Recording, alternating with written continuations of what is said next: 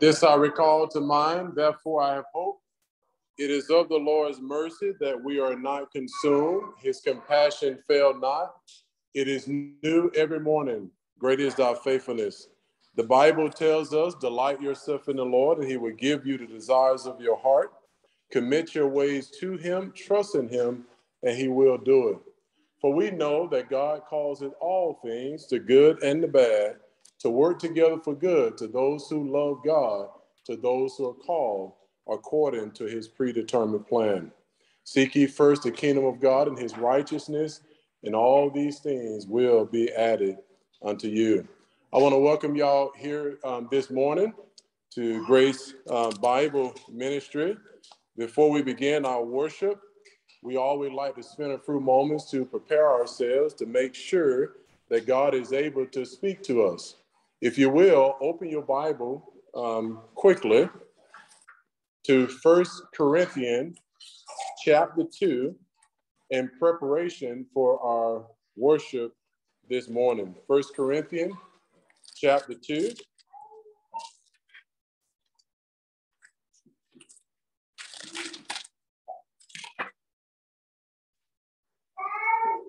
Verse 14 through chapter 3, verse 1. But a natural man does not accept the things of the Spirit of God, for they are foolishness to him, and he cannot understand them because they are spiritually appraised. But he who is spiritual appraises all things, yet he himself is appraised by no one. For who has known the mind of the Lord that he will instruct him? But we have the mind of Christ. And our brethren could not speak to you as to spiritual men, but as to men of the flesh, as to infants in Christ. People come in four sizes. What we see here in 1 Corinthians is how men interact with spiritual things. As a believer in Jesus Christ and as an individual part of the human race, you interact with God's truth in one of these ways. Here in verse 14 through 3:1, we have four types of people in our world. The first type of person in our world is in verse 14. He's called a natural man.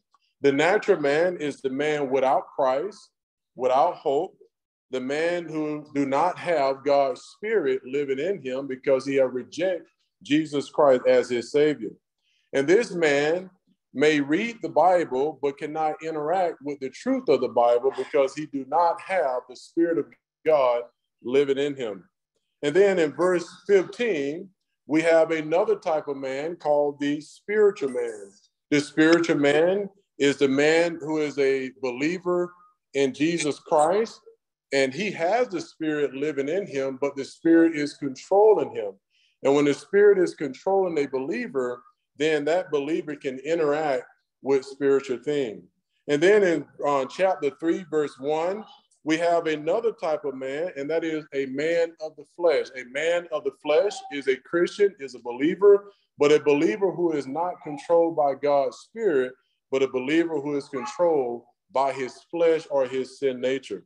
That man, though he have the Spirit, he cannot interact with spiritual things because he is in the flesh instead of being controlled by the Holy Spirit. And then you have another type of believer, and he's called an infant in Christ. This is a believer who is immature in spiritual things, also because he is under the control of the sin nature. The reason I went here this morning, because you're either a natural man, a spiritual man, or you're a man of the flesh or an infant in Christ. In other words, if you're here and the Holy Spirit of God who lives in every believer is not controlling you or influencing you, you cannot interact with spiritual things today. So what we like to do before we worship and before we study God's word is give you the opportunity to restore fellowship with God if fellowship have been broken. The Bible says if we confess our sin, God is faithful and just to forgive us of our sin and clean us from all unrighteousness. Every time you as a believer sin, you grieve God's Spirit that lives in you. And when the Spirit is grieved, he cannot control you and he cannot help you understand spiritual things. So we always like to spend a few moments of silent prayer before our worship to give you the opportunity to tell God that you are confessing your sin so that you can be ready to interact with spiritual things. With that being said, let us pray.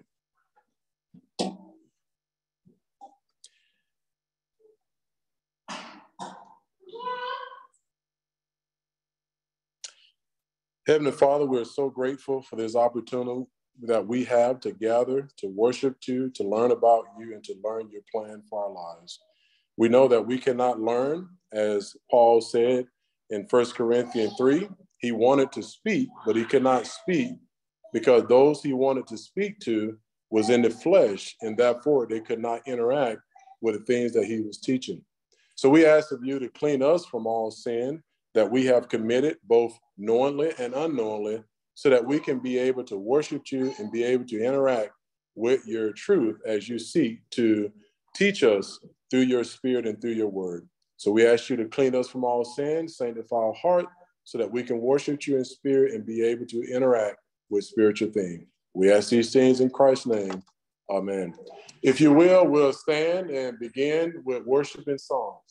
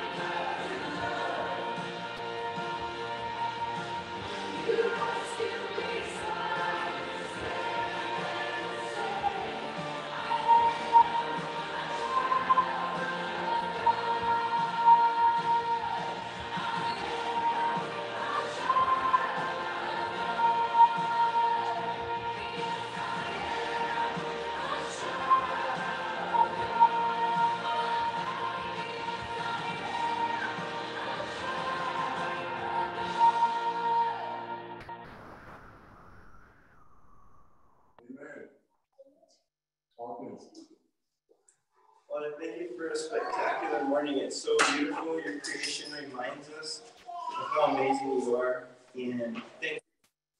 Because of your Son and his sacrifice, by grace through faith, we can call ourselves your children. And that's a promise from you. And I thank you so much for that. In Jesus' name, amen. Amen.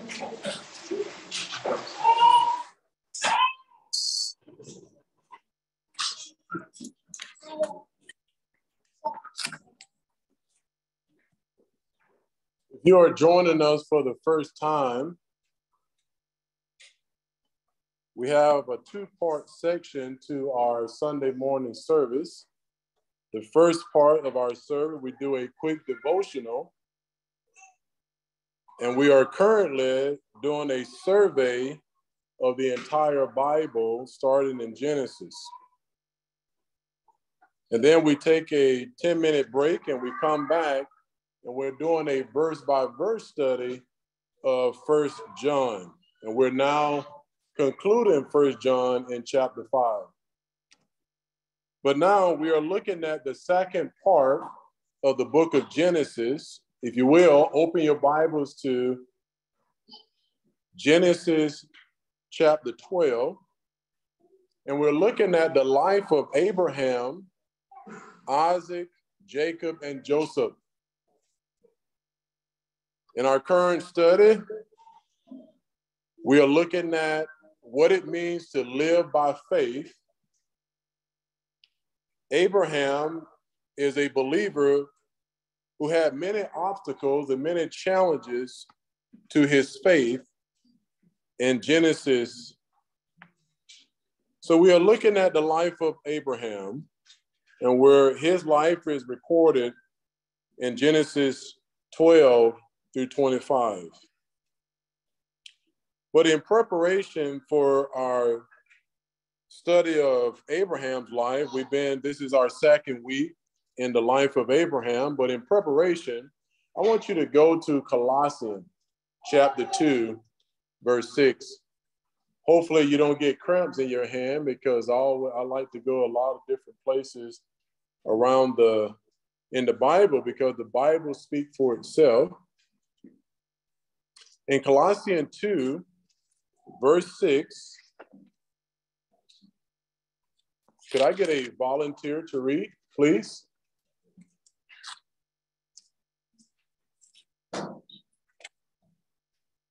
What was the verse? Colossians chapter 2, verse 6. Therefore, as you have received Christ the Lord, so walk in him. Amen. How did we receive Christ Jesus? We received him at salvation by grace through faith. We received him by faith alone. So here in verse 6, Paul tells us, just as you have received him, so walk in him. And what he's talking about here is we receive salvation by grace through faith. We took God at his word that if we believe in his son, Jesus Christ, that we will receive eternal life. So the promise was that if we believe in Jesus Christ, we will receive eternal life. We took God at his word at salvation. And now Paul said, now walk in him. Now live by that same faith. In other words, our lifestyle should be a moment by moment decision to take God at his word. That's what he means here when he say, just as you have received him, walk in him. In other words, the word walk here is the Greek word peripateo, and it means to live. It means to live. So live in him. In other words, how do I live in Jesus? When I live and walk by faith.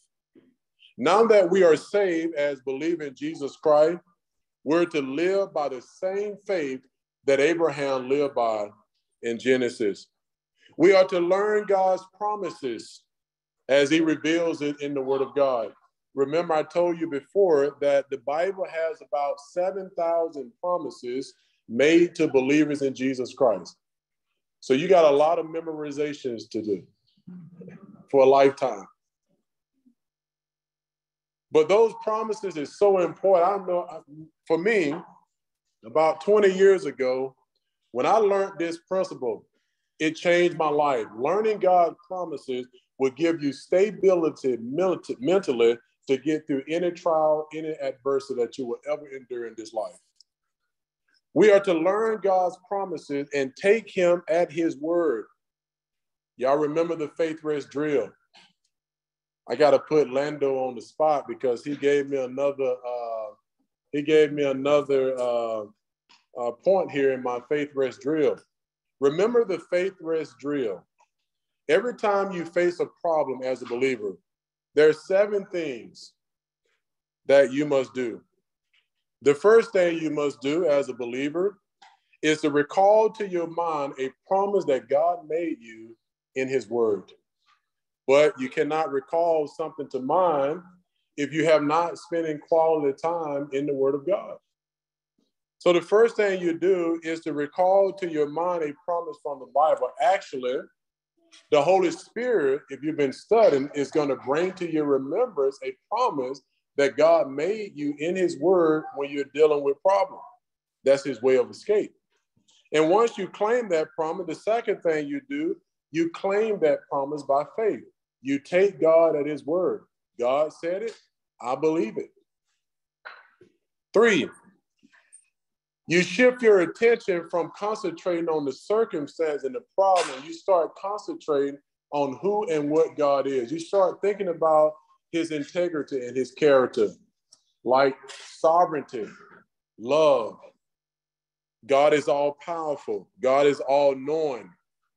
God is everywhere. God is truth. He's faithful to do what he says he's going to do. So what I'm doing now is I'm shifting my attention from concentrating on my problem, and I'm now concentrating on God who can solve my problem. So by now, my problems are starting to shrink because now I'm concentrating on how big God is. And then 4th, this is Lando, the future pastor. Apply this knowledge to experience. I do a devotional with Lando class on Friday, and I asked him, what is the next step to the favorite drill when I put number 3? And he said, apply knowledge to experience. And that was perfect. I said, I'm going to add that in there. I didn't even have that one. So in other words, I am to take all that knowledge that I have of God's word and that knowledge I have of God's character, and I need to apply it to this circumstance. See, a lot of us, we have a lot of head knowledge, but we don't apply that knowledge to experience, so we don't grow. We don't grow. And then 5th, now you relax. Calm down. It's going to be okay. Don't pull all your hair out your head. And when you relax, what you have a peace that surpasses all human comprehension. You're able to rejoice and have happiness even in the midst of adversity. As a believer, you should be happy all the time. Your happiness should never depend on whether circumstances are good or bad. But the only way to have God's happiness, no matter what the circumstance, you got to know God's word. That's the foundation of your faith. Because the Holy Spirit will use that knowledge to give you the strength you need to endure trials and adversity. The Christian life will never be a rose garden. I would like it to be, but it's never going to be a rose garden. And now I got peace. And then 7, wait on the Lord and be obedient as you wait. Now it's time to just wait. Remember, I always like to use my popcorn. Get you some popcorn and put your move in and just relax. Like nothing is wrong. That is the faith rest drill. That is the drill that you use when you face problems. And you can always have God's inner happiness. I remember I done been through so much in my life, and I have used this principle. I have used this principle. What is a promise that I use? Romans 8:28. For we know that God causes all things to work together for good to those who love God, to those who are called according to his predetermined plan. If I have a lifestyle of loving God, that scripture tells me that God's going to take the bad and the good, and he's going to work it all up together and bring about something good. When Grandma Becky cooked those lemon cakes, she used all the ingredients. If you taste that flour by itself, it is disgusting. Or try some vanilla flavor by itself. But once she mixed all the ingredients together and put it in the oven, put it in some heat, the heat is the trial. And bring it out and put some icing on it. It is good. That's what God does. He takes the good and the bad in the life of the man or the woman who have a lifestyle of loving him through their obedience. And he bring about something fantastic and delicious. What is the Spanish way of saying delicious? What is it? There you go. Let's go back to Hebrews chapter 11, verse 6. Go to Hebrews 11, verse 6. Hebrews 11, verse 6.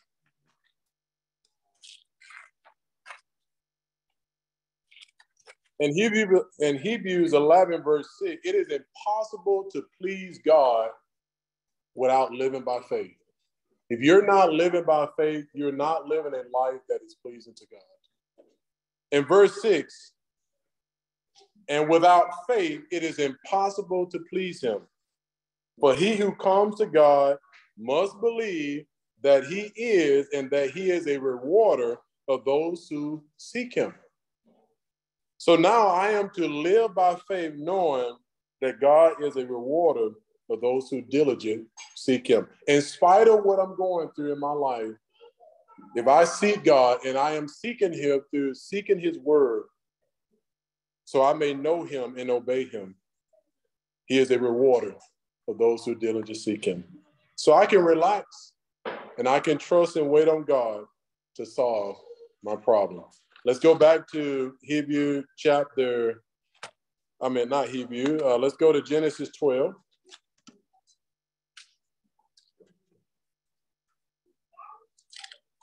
Hebrews chapter 12. So Abraham was given promises. And in verse 1 through 3, we see the promises that Abraham was given. And I don't have a whole lot of time to go back through all these promises, but I'm going to mention them. There in verse 1 through 3, we see that the first promise he was given, I will make you a great nation. I will give you a land. I will give you a kingdom. I will bless you. I will make your name great, where you will be highly regarded, and your name will be meaningful in all ages to come. You shall be a blessing to others. I will bless those who bless you. The one who curse you, I will curse. Nation will be judged for their treatment of the nation Abraham fathered. And then 7, verse 4, the last part of verse 3, in you all the families of the earth shall be blessed. So in other words, here God promised that people from every nation will be blessed through Abraham. And here in this last promise, in verse 3, in you all the families of the earth will be blessed. It is in this promise that God earlier promised in Genesis chapter 3, verse 15, would be kept. So God making this promise to Abraham that through him, I'm going to bring blessing to all the nation, with actually God keeping a promise that he had made Adam and Eve when he promised that the seed of the woman would defeat sin and death. God in his grace, right here with these promises, is establishing a relationship with Abraham. This is called the Abrahamic covenant. And it is a covenant of grace. What that means is that the fulfillment of this covenant is not dependent on Abraham's action, but is dependent on God's action. God told Abraham in verse 1 to leave his home and his family and follow me to a land which I will show you. Abraham was faithful in that he obeyed God. You look at verse 4. So Abraham went forth as the Lord had spoken to him. So his obedience right here demonstrates his faith in God. He took God at his word. He trusted God here, but he trusted God initially, but he must continue to trust God and live by faith, because he in store for a lot of obstacles in his life. Just like you and I, we trust Christ at salvation, but we must continue to trust him because there will be many obstacles in the Christian life. Abraham had some weaknesses, just like many of us have weaknesses. And he failed after a great victory. In verse 4, this was a great victory for Abraham. Taking God at his word was a great victory. But you have to be careful, because after a great victory can come a fall. But then later, what we're going to see, Abraham is not going to trust God to protect him from the Egyptian. Here's the deal. No one can take your life without God's permission. So what Abraham going to do, as he feared his life, he's going to lie about his wife being his sister. He will face, as we all will face, as we will see, obstacle to his faith, the temptation to live in fear and in your emotion rather than to live in faith. We all face that every day. We can either choose to think and be emotional in a crisis, or we can choose to think God's promises and think who and what God is. A lot of us, we make the choice. Don't you know stress is optional? It's something that we choose to be because God made promises in his word, which reveal his plan, which reveals that we have a future, we have a hope in spite of our circumstance. But we choose not to take God at his word. We are choosing to be emotional. We're choosing not to think in the midst of a problem. And it neutralizes our ability to think rationally. When you're in your emotions, you cannot think rationally. A person who is afraid cannot think rationally, cannot make rational decisions. Is always our choice. So let's look at 12 obstacles to Abraham's faith on his journey. 12 obstacles that Abraham encountered in his faith journey. Remember, what was the first obstacle as we learned last week? In verse 30, look at verse 30 of chapter 11. Chapter 11, verse 30. Here's his first obstacle. His first obstacle was Sarai, his wife, was barren and incapable of producing an heir. But remember, God promised that the seed of the woman would defeat sin and death. So if Sarai, his wife, is barren, it's going to take faith. It's going to take taking God at his word, believing that Sarai being barren do not limit God's ability to do what he said he's going to do. It seemed like an impossible circumstance, but that don't limit God's power. We should never limit God's power based on how difficult the circumstance looked. He spoke creation into existence, just spoke a word. The second challenge to his faith is going to be after verse 7. Look at verse 7 of chapter 12.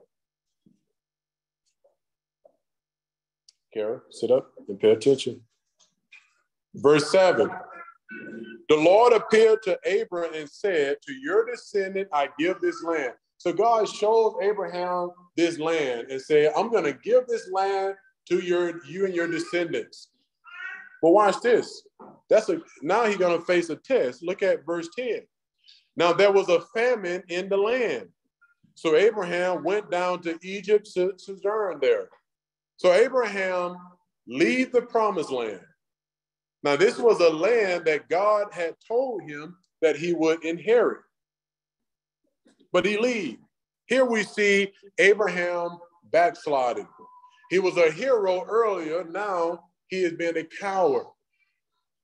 He's been a coward. In other words, the temporary circumstance of the famine in the land challenge or put a test to his faith to see whether he's going to trust God or not. God just told you, I'm going to give you this land. Don't allow the famine to drive you or cause you in fear to go your own way or plan your own path.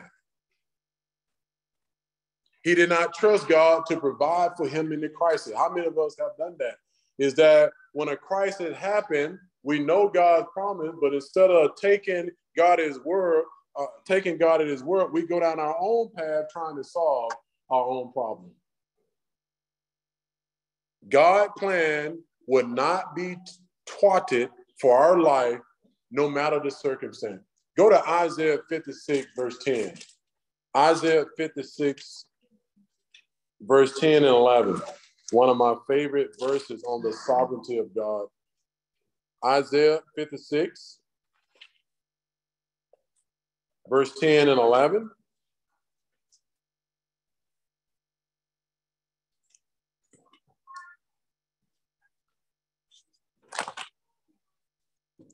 This is God speaking.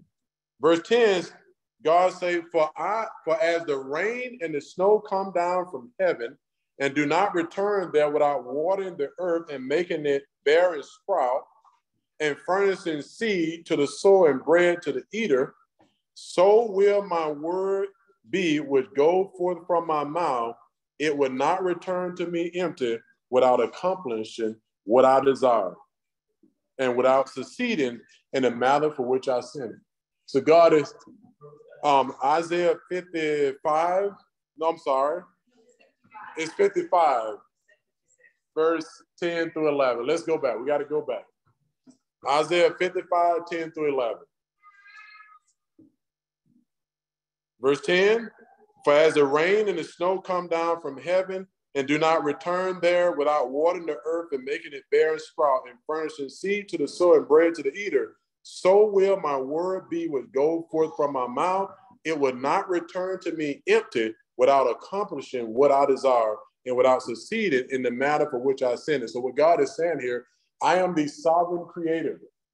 I am the head honcho in charge. I am the creator of the universe, and everything serves my purpose. Therefore, if I have spoken a word or gave you a promise, nothing or no one can thwart that promise that I have made you. So Abraham here had a great victory earlier, but now a great fall. He failed to trust God to take care of him in a crisis, in spite of the promise that God had made him. He would act without praying. You know what he should have been doing? He should have went into his prayer service. He should have had a prayer meeting. That's what he should have had. He should have thought of God's plan in that situation for his life. But he would act without praying, and he would plan his own course of action. He should have stopped to think and pray. This would have given him guidance in the crisis. He will also become a coward through fear. But God's promise to him earlier should have gave him courage toward man and courage toward these circumstances. Fear makes all of us cowards in the face of man and circumstance. We choose not to think God's promises, as Abraham was choosing not to think God's promising and God's faithfulness. And we miss out on great peace when we fear. Abraham would go down to Egypt in what? In fear. So what that means? He's walking in the flesh. He's out of fellowship with God. His life was in, and then when he went down to Egypt, and I'm going to close with this point. When he went down to Egypt, Kara, when he went down to Egypt, his life was in danger. So what did he do? Let's read it. Go back to Genesis chapter 12. We're going to read here, and then we'll make a couple comments, and we'll take a break.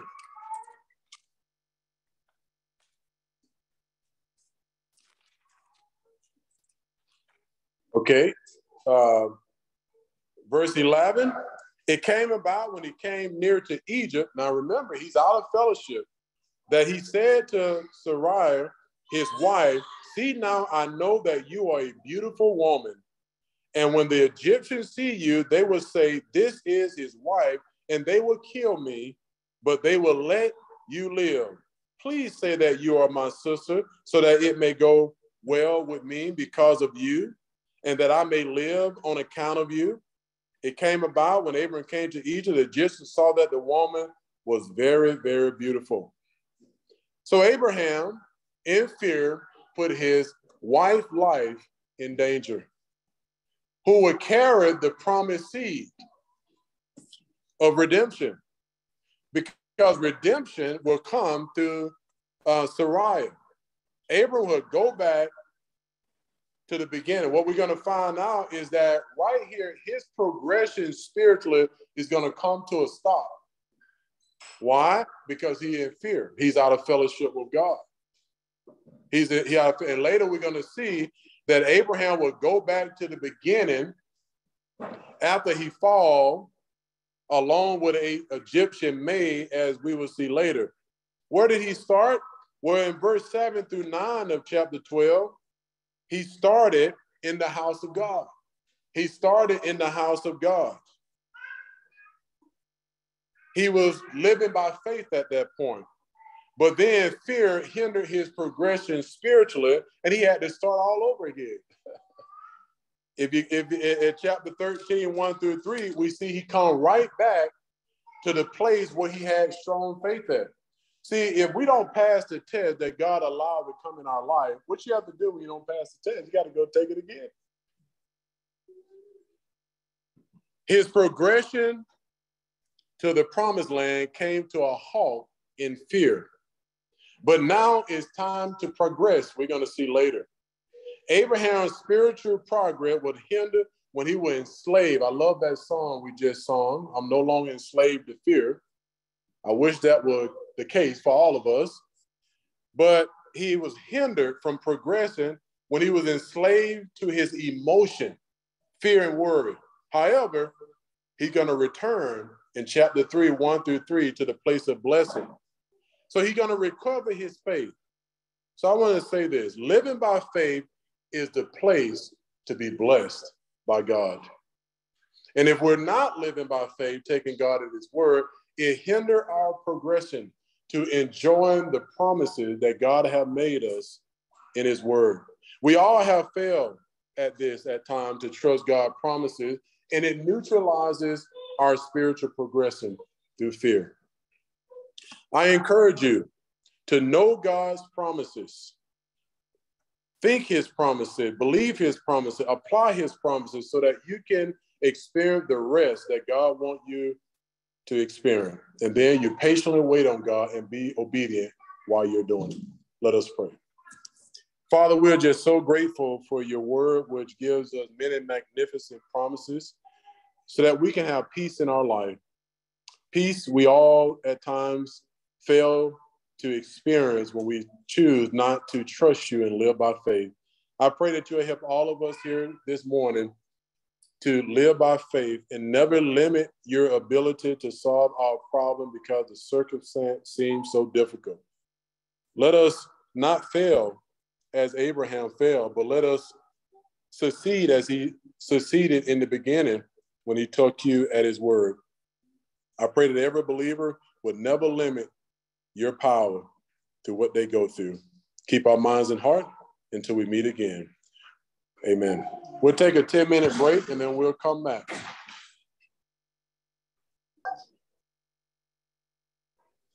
The word of God is powerful and sharper than any two-edged sword, dividing of the asunder of the soul and the spirit and the joints of the marrow, and is a critic of thoughts and intents of the heart. All scripture is God-breathed and is profitable for doctrine, for reproof, for correction, for instruction in righteousness, that the man of God may be thoroughly equipped for every good work. The Bible tells us to study to show ourselves approved unto God, a workman that needed not to be ashamed, rightly handling the word of truth. If you will, open the word of truth to 1 John chapter 5. 1 John chapter 5, and we are resuming our study of the sin unto death.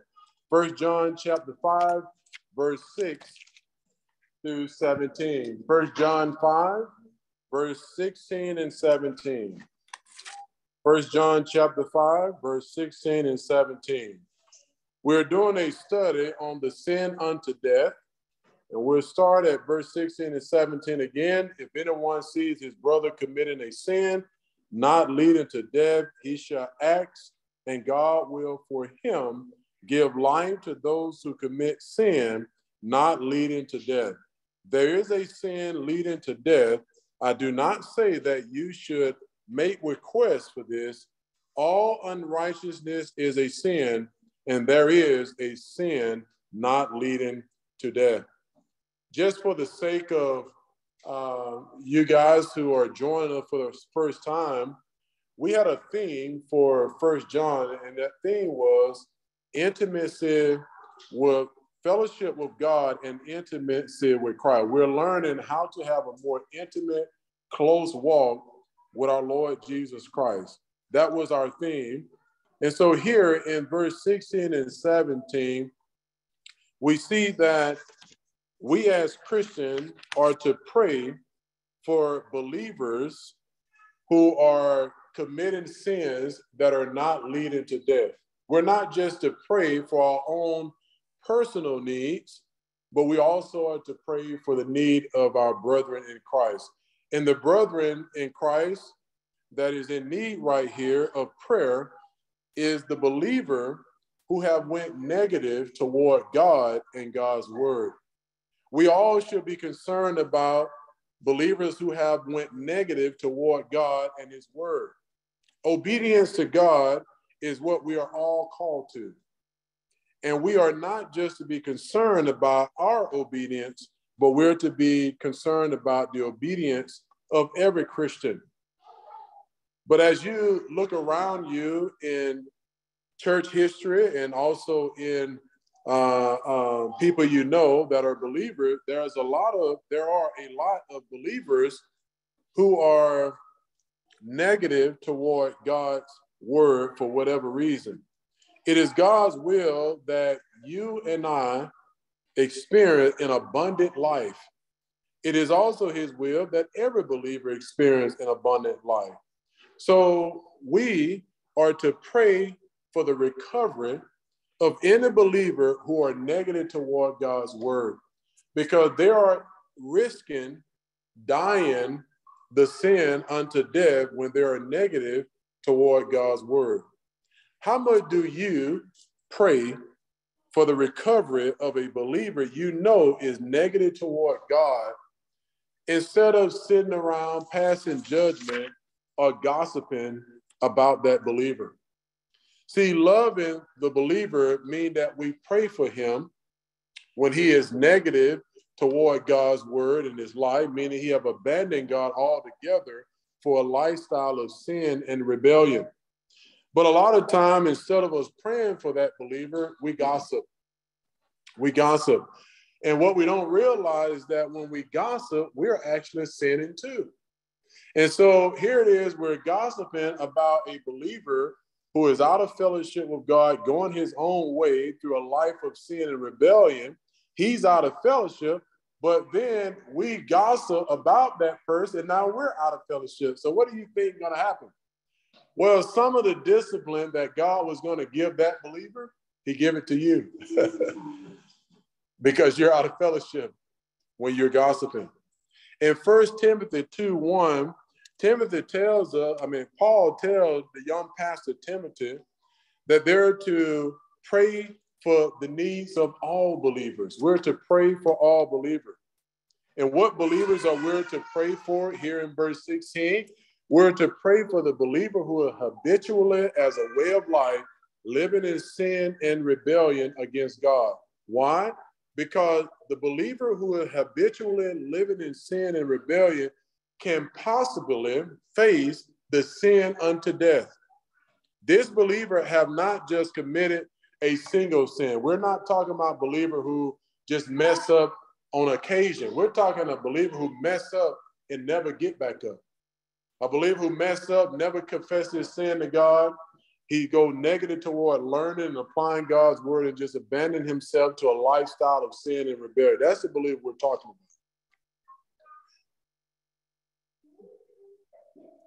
This believer have abandoned himself to a life of sin. Sin still bring about death. Even though you are saved and I am saved by grace through faith, I cannot lose my salvation. You cannot lose your salvation if you believe in Jesus Christ. But sin still bring about death. So what I want to talk to you about, first of all, this morning, I want to talk to you about the different deaths in the Bible. See, when you think of death, you think of the end of existence. In the Bible, death never means the end of existence. The word death in the Bible simply means separation from and the inability to function in a particular realm. Death means separation from or the inability to function in a particular realm. The first death, I want to give you 7 different deaths in the Bible. The first death is called spiritual death. Spiritual death is separation from God as a result of Adam's sin. Remember, in the Garden of Eden, God gave Adam a command. He told him that if you eat from the tree that I forbid you from eating from, you will die. He wasn't talking about physical death. He was talking about spiritual death. See, Adam and Eve enjoyed close, intimate fellowship with God when there was no sin. But then they sinned. And when they sinned, they received a sinful nature. That nature in us that tempts us to sin, serve self, and live life independent of God. We all have that nature. So once he received that nature, he became spiritually separated from a holy God. So he cannot interact or function in the realm that God is in. He is spiritually dead. And he passed that sin nature to all of his descendants. We all in here are descendants of Adam, and we're all born with Adam's sin nature. Therefore, we're all born spiritually dead and separated from God. That is spiritual death. But through Christ, we receive spiritual life. The second death in the Bible, the first one is spiritual death, which is separation from God. The second death is called positional death. Now, this death is separation from sin and the sin nature, and that happens the moment you believe in Jesus Christ. The moment you believe in Jesus Christ, God's Spirit comes to live in you, set you apart from your old sin nature, place you in Christ, and now you have spiritual life. You have been made spiritually alive. That is positional death. So in other words, your sin nature do not have domination over you no more, because you have been separated from the power of the sin nature the moment you believe in Jesus and the Spirit of God comes to live in you. And you can see that in Romans chapter 6, verse 1 through 4. And then the third type of death is called temporal death. Now, temporal death is separation from fellowship with God or intimacy with God. Every time we sin as a Christian, we enter temporal death. So every time you and I sin, we enter temporal death. In James 1, verse 15, go to James 1, verse 15, speaking of temporal death. James chapter 1, verse 15. James 1:15 reads, look at verse 13. Let's look at 13 through 15. Let no one say when he is tempted, I am being tempted by God, for God cannot tempt by evil, and he himself does not tempt anyone. But each one is tempted when he's carried away and enticed by his own lust. Then when lust has conceived, it gives birth to sin. And when sin is accomplished, it brings forth death. So this is a reference to temporal death. So when I sin as a believer, and what I think and what I say or what I do, at that moment, I am separated from fellowship with God. I don't lose my relationship with God, but I lose fellowship with God. So I'm not controlled by the Spirit. I am temporarily dead, okay? And then fourth, you have operational death. Operational death. And operational death is separation of our profession of faith from the practice of our faith. So in other words, we profess that we believe the Bible, but we're never to separate what we believe from our practice. But when we separate what we believe from our practice, then we are in operational death. That's when James said in James 2:26, he say, for just as the body without the spirit is dead, so also faith without works is dead. So in other words, if I'm not practicing what I believe, then my faith is dead. It's not going to do me any good because I have separated what I believe from my practice. When I separate what I believe from my practice, it does no good for me. It does not help me grow spiritually. You can have all the knowledge of God's word, but if you don't apply it, it would do you no good. It is dead.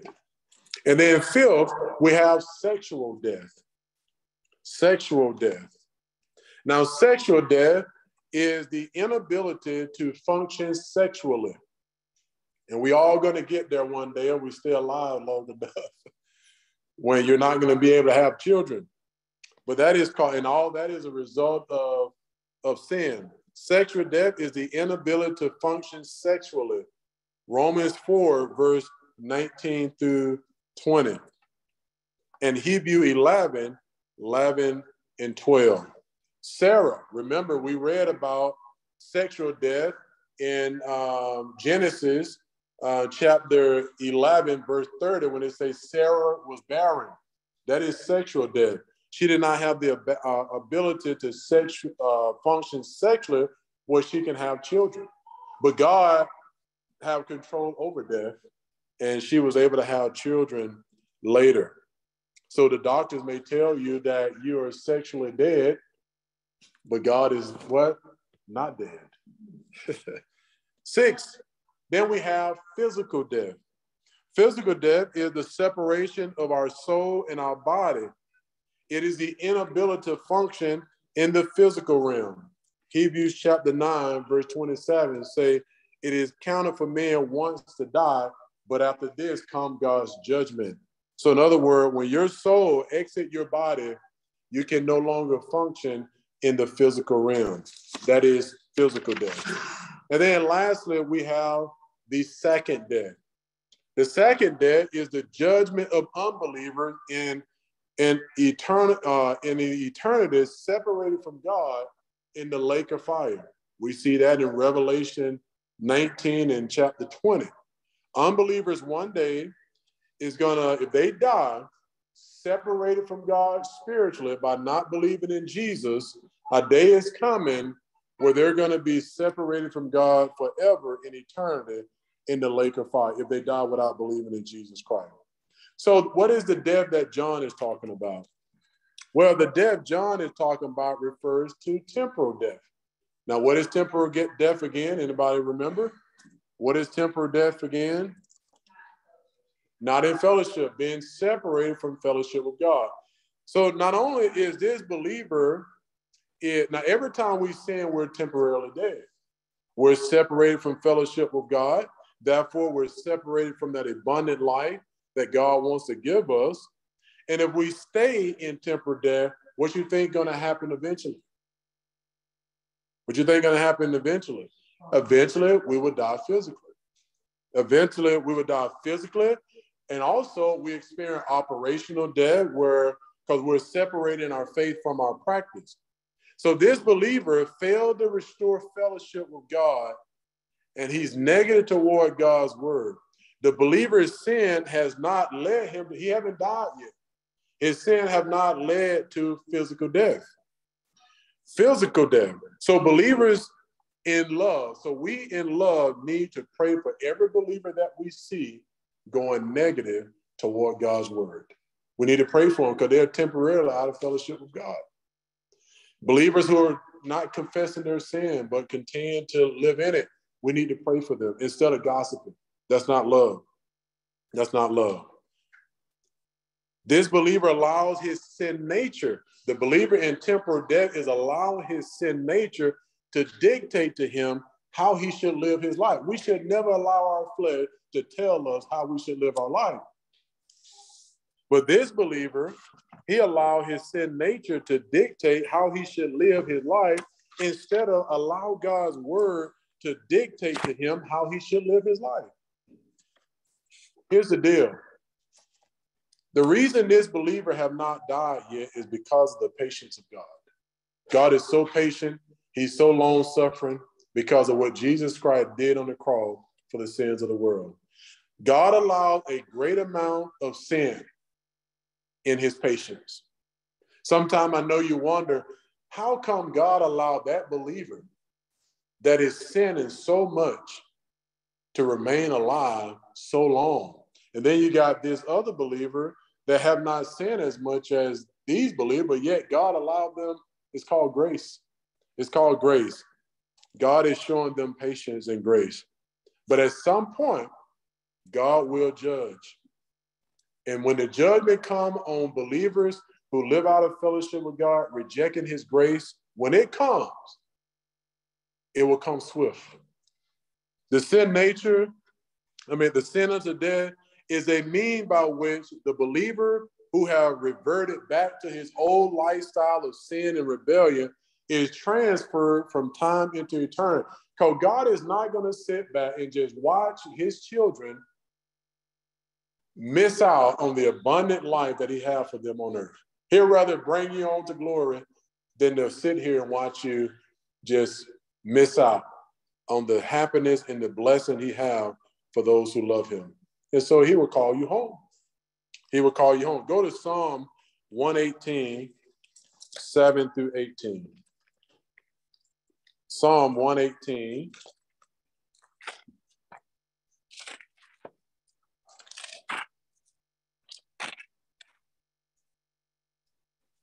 Verse 17 and 18. Verse 17 and 18, I will not die, but live and tell of the works of the Lord. The Lord has disciplined me severely, but he has not given me over to death. Who you think the psalmist is here? David.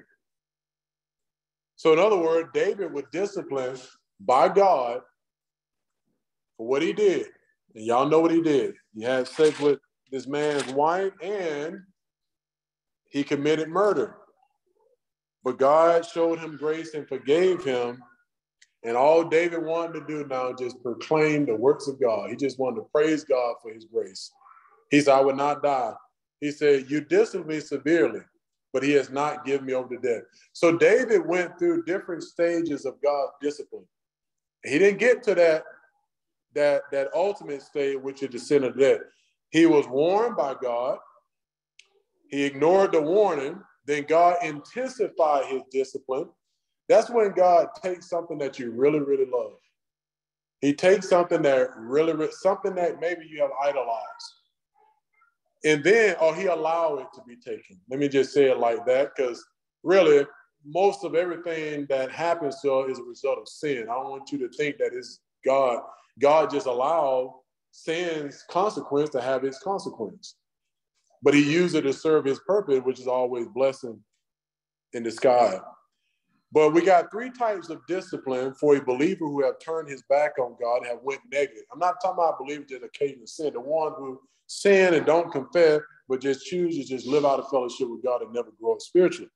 He warns that believer first. The warning is like a real mild, discipline. And I give y'all what I'm talking about. When my I have an older son. When he was young, I used to use a little small ruler. I used to tap him on his leg here when I need for him to respond and do what he's supposed to be doing. Or if I don't discipline for everything, but it's after I give a command and they go against that command, that's rebellion. So I want to help you restrain your old sin nature. So it's called discipline. Because if I don't help you restrain your old sin nature, it's going to destroy you in the life that God has for you. Some of us don't like to do that to our children, but you better save them from that old sin nature by discipline. And I spanked them on, but as they got older, you realize that the ruler don't even work anymore. Then I went to the belt when he got older. And then I had to graduate from the belt because the belt wasn't getting the response that I needed. So God made it so convenient. Across the street from my house was a tree that had some beautiful little switches. Let me tell y'all something. A switch anywhere on a bare body would get a response that a belt cannot get. Let me tell you something. When I hit my son across his leg with that switch, you're talking about humility. I didn't have to ask him to do anything. He was coming to me every day, Dad, is there anything you want me to do? It don't give me joy to discipline my children, but my love for them motivate discipline because I know he has an old sin nature. I have to help him restrain the old sin nature or he's going to destroy him and God's plan for his life. And some people say, oh, that's abusive. Actually, it's abusive if you don't discipline your children because you're going to put them on a path of destruction. You're not helping them restrain their old sin nature. It's not easy as a parent. It hurt me to, can you imagine spanking the little beautiful little girl? It hurts me. And they laughed because they said, after you discipline, you preach to us because I wanted to know that I love you. I don't never want them to, associate discipline with not loving them. But anyway, so God have to discipline us in warning and intensive phases. The warning is just a mild-like discipline, but if we ignore the warning, then he have to allow something a little bit more painful. Do he enjoy doing it? No, he don't. But his love for you motivates him to do it because he's not going to sit back and watch you destroy yourself or allow your sin nature to destroy you because he has so much more for you as a believer. Actually, there's so many blessings in an escrow account. In other words, it's already yours, but a lot of us don't even enjoy those blessings because we stay out of fellowship all the time. And we don't stay in fellowship long periods. So then if you ignore the warning, probably 20, 30, 40 years, then at some point, God have to judge and he'll call us home. When he removed a believer from this earth, that is called maximum discipline from God. And what is the consequence there? That believer died without any peace. He died without any peace. The believer who lived his entire Christian life out of fellowship with God, running the way of the world, going his own way, he died without peace. God wants us to have dying grace. He wants us to die peacefully. And the only way to die peacefully is constantly stand in fellowship with God. Not that you're not going to fail. You're going to fail, but confess your sin when you fail. Get back in fellowship with God. Don't stay out of fellowship for long periods of time. Because when you confess your sin, that shows that you love God and that you don't want to hurt the heart of God. So you know that you need to confess. It is painful and horrible, miserable death, as well as a loss of blessing in time and eternity. The sin unto death is a miserable way to leave this earth. I don't want to leave out of fellowship with God because it's no telling how I'm going to leave this earth if I'm out of fellowship with God when I leave. Though this believer died miserably in time, here's the blessing in all that. Though he may die miserably in time for choosing to turn his back on God, he would not be miserable in heaven. And that's grace. That is praise the Lord. However, the sin nature, the sin unto death is God's last expression of discipline to the believer out of fellowship habitually. Not talking about a believer who mess up. And don't get me wrong, God is not sitting back waiting for you to mess up. No, he knows you're going to mess up, but he wants you to utilize what he have made for you to get back in fellowship when you mess up. He wants you to use 1 John 1:9. If we confess our sin, he's faithful and just to forgive us of our sin and clean us from all unrighteousness. He knew you was going to fail because he didn't take your sin nature away yet until you get your resurrection body. But he wants you to confess it and stay positive toward learning his word. And as he make his will known, line your life up with his will. That's what he wants. Why? Because he want to bless you. And he wants to bless you. The believer who you can't identify as a believer is a believer who are in temporal death. All of us should be identified. People should be able to identify that we are Christians. If they can't identify that there's something different about us, then something is wrong. Something is wrong. But a believer out of fellowship with God thinks, believe, and act like an unbeliever, or a believer on his way to the sin or to death. He think and act like an unbeliever. You can't even really tell that he is a believer at all. What is the cause of the sin unto death? And I'm going to close with this. What is the cause of the sin unto death? It is habitual sinning as a way of life, failure to grow up spiritually. Go to Jeremiah 9, verse 13 through 16. Jeremiah 9, verse 13 through 16. Jeremiah 9, 13 through 16. Failing to grow up spiritually is the reason why this believer faces sin unto death. Verse 13 say, the Lord said, because they have forsaken my law, which I set before them, and have not obeyed my voice, nor walked according to it, but have walked after the stubbornness of their heart, and after the Baals, as their fathers taught them. Therefore, thus say the Lord of hosts, the God of Israel, behold, I will feed them, this people, with wormwood, and give them poison water to drink. I will scatter them among the nations, whom neither they nor their fathers have known. And I will send the sword after them until I have, annihilated them. So here God say the reason is they went negative. They became very negative toward God's word. That's the reason God called believers home early, because they went negative toward his word. They had abandoned themselves to a life of sin and idolatry. And so, but God had been patient for a long time. And so here's the reason. So the call is a rejection and neglect of God's word in their life. Go to Jeremiah, got 2 minutes. Go to Jeremiah 44:12. Jeremiah 44:12. Jeremiah 44:12. Somebody read, if you will.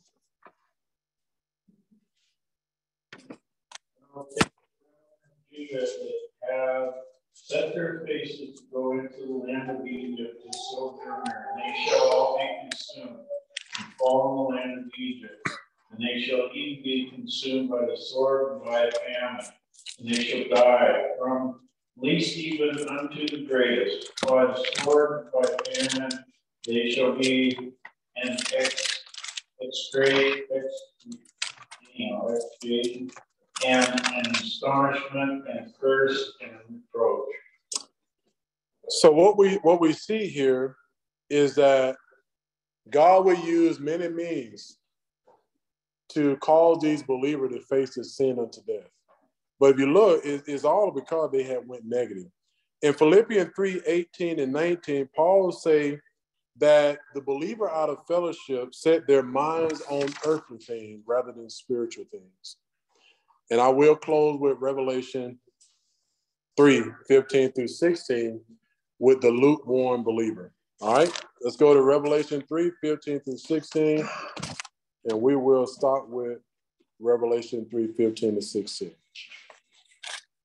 In Revelation 3, verse 15 through 16, here we see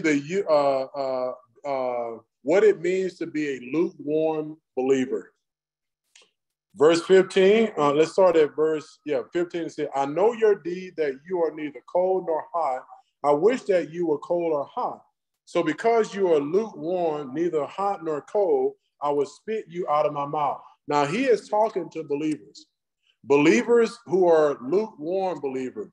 See, lukewarm in the Christian life leads to the sin unto death. First, it leads to temporal death, getting out of fellowship with God. Lukewarm is when there is little or no enthusiasm toward the things of God. When you see a believer that they're not real enthusiastic about the things of God, that is a lukewarm believer. They are indifferent to God's word. They show no interest in the word of God, in the plan of God, but they go their own way in the way of the world. This believer, through the sin unto death, will face the sin unto death if he don't change his attitude toward God and his word, but he won't lose his salvation. Some would say that the brethren in view here will neither saved because they are, not excited about the things of God. Just because a believer is not excited about the things of God don't mean that that believer was never saved. Believers can get to a point in their life where they lose interest in the things of God because of the world, the flesh, and the devil. So I encourage you, when we come back, we're going to look at some more examples of the sin unto death. I got about 5 or 6 other examples of the sin unto death. And so we're told in 1 John that we're to pray. If you know any believer that have went negative toward God's word, we're told that we need to be praying for their recovery because they're on their way to losing out on fantastic blessing that God have in store for them.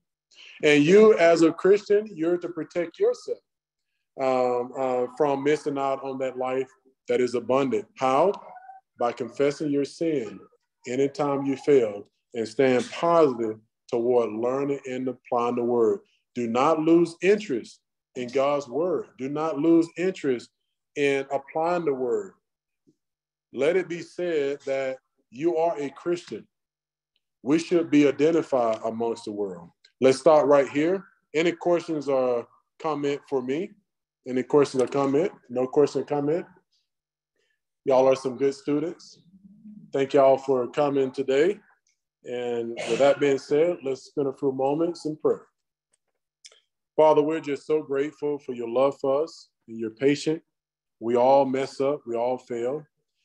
And we know that you don't get joy out of disciplining us. All you want from us, Lord, is just to be in your plan so that you can bless every area of our life.